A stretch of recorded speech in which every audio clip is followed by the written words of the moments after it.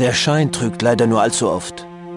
Wir glauben die Welt, um uns zu verstehen, aber wir sehen nur ihr Äußeres, wie sie zu sein scheint.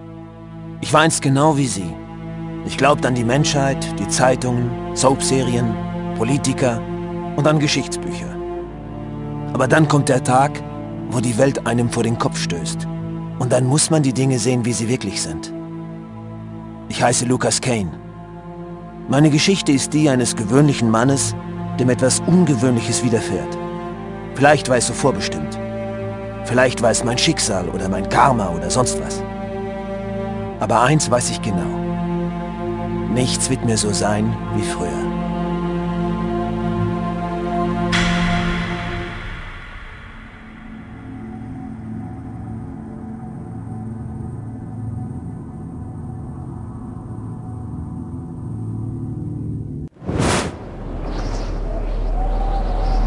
Es begann alles genau hier. Wo auch sonst.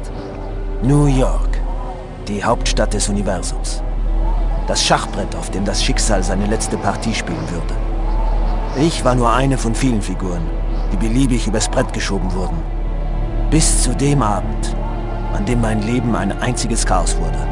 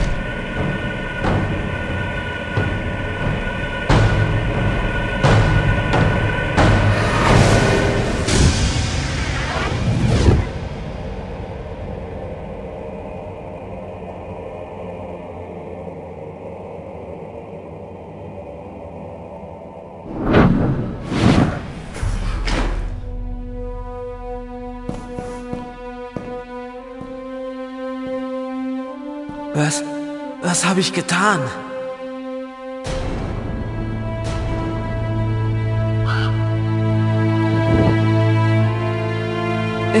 Ich wollte das nicht. Es war wie ein Traum.